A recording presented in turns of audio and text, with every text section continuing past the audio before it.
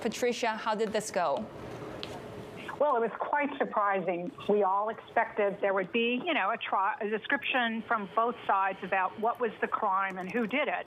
And it was quite surprising because the defense lawyer for the defendant, Roger Ng, who's a former Goldman Sachs banker, came out swinging, and he promises to make questioning and the cross-examination of the star witness, whose name is Tim Leissner, who was his boss at Goldman, a piñata, basically, that he called him a double bigamist who lied repeatedly and was only going to testify against Ng to save himself, is what he said.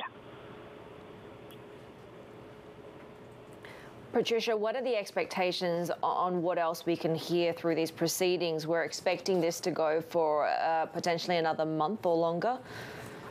Yeah, what the government is starting to do right now is they have a current Goldman Sachs banker that worked on the three bond transactions behind 1MDB.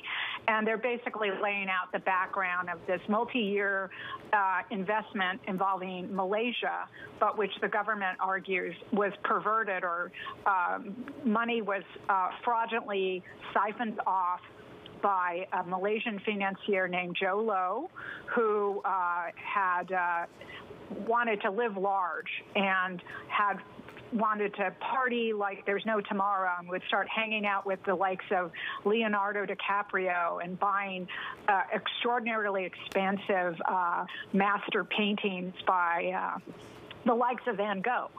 So the government is going to lay out the case and the scheme, which goes from Malaysia, involves officials in Abu Dhabi, involves American bankers, and living and working in Asia and Singapore. So it's quite massive.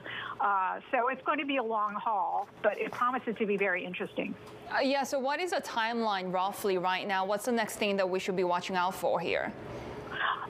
So right now, the government basically has their first witness, but we're all expecting Leissner is probably going to be, in the next couple of days, he's going to have to get on the stand and explain himself.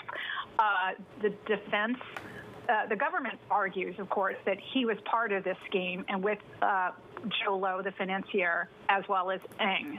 But the defense says that Leissner was doing all kinds of frauds with all kinds of people, suggesting that Leissner had a romantic relationship or liaison with the former general counsel of 1MDB.